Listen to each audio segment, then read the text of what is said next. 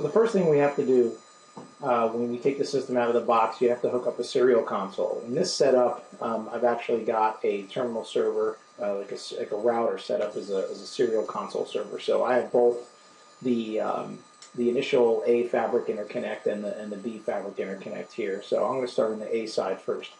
So the easiest thing to do when you set this up is set it up through the console. So we're going to go ahead and say console here. The second thing is we're going to set it up as a new system. So we're going to say setup. And so, by the way, you can also restore from backup. So one of the nice things about UCS is that you can take a backup of the entire configuration and restore it for disaster recovery purposes. In this case, we're not going to be doing that. We're just going to set up a brand new one. So we're going to say continue, yes.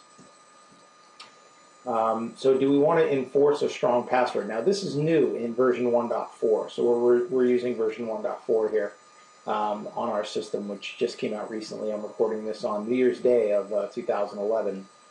This version came out roughly a week ago. So we're going to say, do we want to enforce strong passwords? Yes. Okay, so the first thing you have to do is enter a password for the admin account. So I'm going to go ahead and enter one.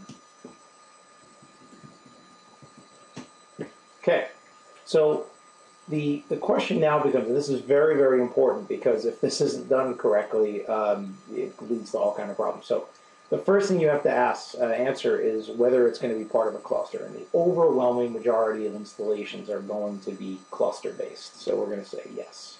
If you had a single fabric interconnect as part of a lab or something, then you would say no and run it standalone, which, by the way, can be converted to cluster config later on. But it's best to answer this as yes. If you're not, and you can see the default is no.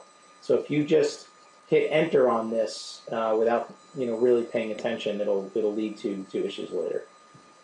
Okay, so we're going to say this is the A fabric, and then the system name. Now this is very important because think of this as the host name for the entire pod. Not as an A or a B. So that's the important thing here. So I'm going to call this DC ComWest-BLD. Now notice I'm not putting an A or a B on it. It's really important that you just put the host name of the system of the pod, because it's going to add a -A for the A side and a B for the B side. Okay, now the management address of the system. So this is going to be the actual physical address that goes on the management 0 port.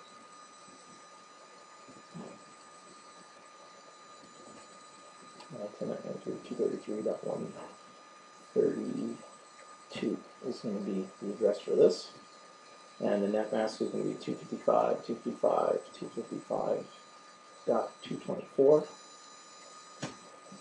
And the default gateway is going to be 10.93.233.130. Okay, now the cluster address. Now this is the address that you're going to point your browser to that is going to take you to one or the other, whichever one's the primary in terms of the fabric. So this is just the shared, kind of virtual address of the cluster. So we're going to say it's 131. And I'm not going to configure any DNS. And I'm not going to configure any domain name on this.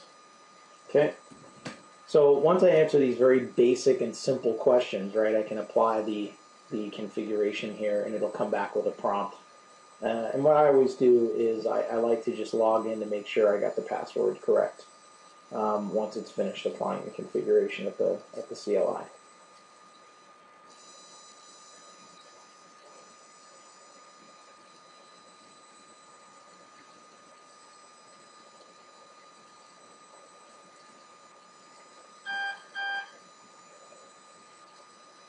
Okay, so it looks like the configuration file is okay, and I should get my prompt. And as you can notice here, it put an A at the end of the name of the system. So I'm going to go ahead and log in as admin, put in the password, and it looks like everything's cool.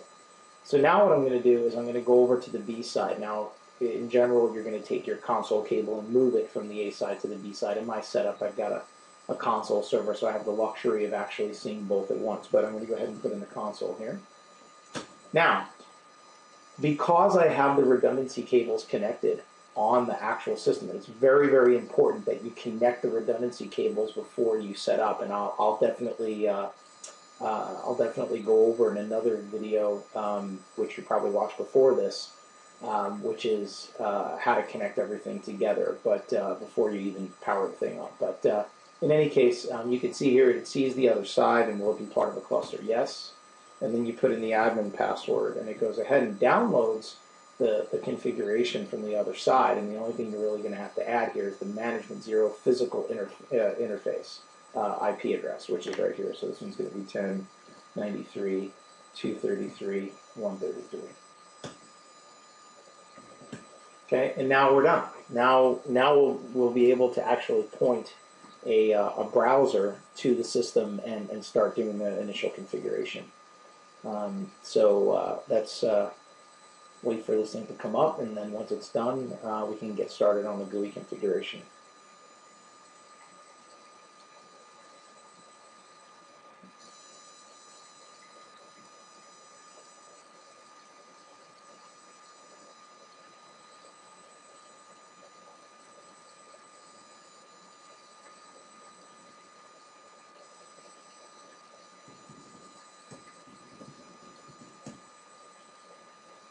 Okay, so as you can see, I'm able to log in on both sides. One of the simple troubleshooting mechanisms is you could do a show cluster extended state. And you can see that the members are up, which is good. The HA is not going to be ready until the actual chassis are set up and set up in the GUI and things like that. The good news, right, is that the systems are up and they're talking to each other and going through the election process. So we'll see more of this. We'll probably come back to this after we get the chassis online.